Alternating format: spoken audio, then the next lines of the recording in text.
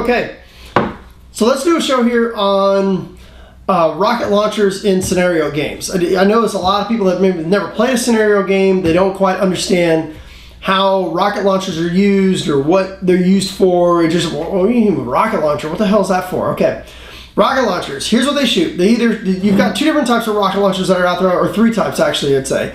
You got the JCS rocket launcher, which only shoots the JCS rockets. Okay. You know, those were the rocket launcher for quite a few years, and here recently, in my opinion, Metadyne came out with a better one, which is the Havoc launcher. This is the one I currently use. I love this thing. It shoots the Nerf rockets, which, you know, a lot of people say they're out of, the Nerf no longer makes these, but you see them every now and then when they pop up. They're anywhere between $3 to $5 each if you do your shopping on them. And then, of course, you've got the homemade jobs, as long as they're approved by the scenario producer. You know, maybe they're made out of the aluminum instead of like the PVC or something like that. You do see the homemade jobs that are out there. As long as they're cleared, you can use those as well. Most of those just use a little turn, like a simple on-off valve that shoots the rocket out. But okay, so what are they used for when you're out there?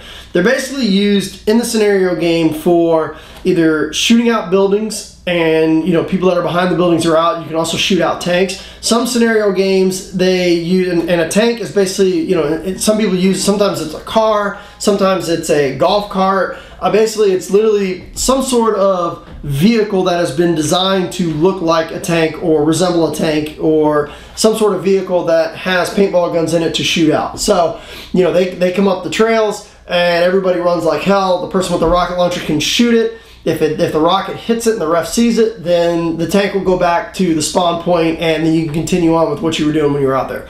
If you shoot a building where people are hiding behind, usually anybody within that particular area of the building is out. I mean, you can't shoot it at like skirmish. You can't shoot at a castle and everybody, the whole entire team is out. No, it doesn't work that way. So basically, you're basically, quote, blowing up a certain part of the building, and, you know, maybe 5, 10, 15, 20 people are going to be out that are going to be in and around that certain area. Some rules also say as long as you're 5 feet away from the wall, you're not going to get taken out, or you're 5 feet away from the object or the bunker, or you know, cover or whatever it is, the wall that you're hiding behind. If you're 5 feet behind that and it hits it, then you're not out. That's pretty much how it works. For the most part, most rules will say you cannot shoot people with it. Okay, if you shoot somebody, it's going to be considered a dud, whether it's your team or the other team. If you're running down the field and a rocket comes sailing through the air and hits you in the chest or hits you in the head or hits you in the arm, 99% of the time that's going to be considered a dud. Okay, they don't want you shooting other people with this. There are also some scenarios that will allow what's called splash damage. Okay, so almost like if you're shooting a mortar,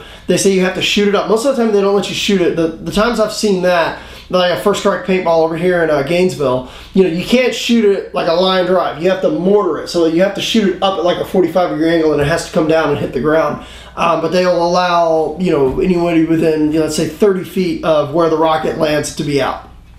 That's pretty much what you use them for.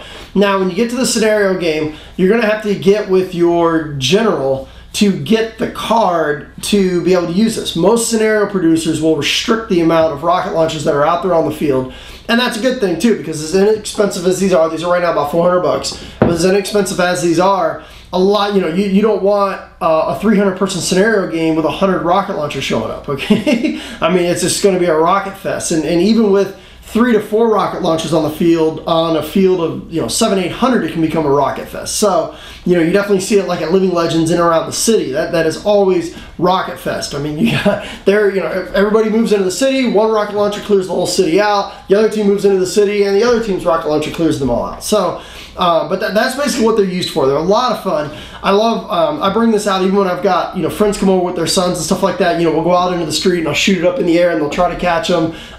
You know, we'll shoot them 5, 6 houses down. They're definitely a lot of fun. Probably one of the coolest toys to have in paintball, and they're loud when they shoot. It's like, whoosh, you know, when they shoot. And you can adjust the speed coming out, you know, especially the Metadyne. It's got a regulator on it, which is really nice.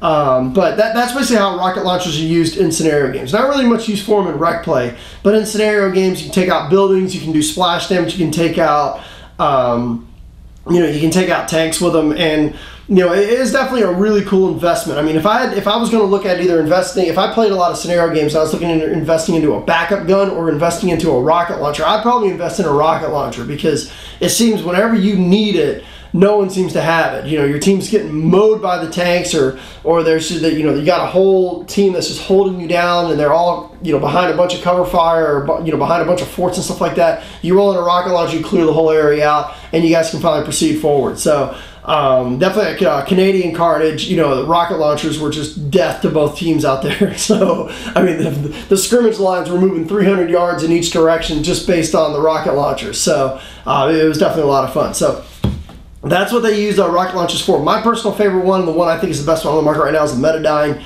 I know they're a little harder to get, but when you get them, they're amazing. And you just kind of search around on the internet, search on eBay, and you can find the Nerf rockets, usually between $3 to $5 each. Usually for a scenario, depending on how many days you're going to play and stuff like that, between 40 to 80 rockets should be enough to get you through a scenario game. You definitely want to make sure that after you get shot out, you want to go over there and retrieve your rockets. Okay, you don't want to just leave your rockets laying around on the other field. People will take them. I've seen also players that have gotten pissed off at us for shooting. They'll break them in half. So you want to go and retrieve your rockets if you get shot out. Walk around the field with your rocket launcher up in the air and go around and pick up all of your rockets. Most of the time, the refs do a really good job of retrieving them and putting them back with the scenario producer, so you can just go pick them up at the box, pick them up in a box. Which is why I also say, if you're going to go out there, use a silver Sharpie or something to mark them, so that the other team just doesn't grab your rockets and think they're their own. So that's how rocket launchers work, man. They're a ton of fun. If you play a lot of scenario games, you definitely want to pick one of these up. I'd pick, if I had my favorite paintball gun, I was looking, instead of picking up a pump gun, I'd pick up a rocket launcher. You're going to be a lot more useful to your team, and it's definitely a very handy tool when you're out there. Thanks for tuning in.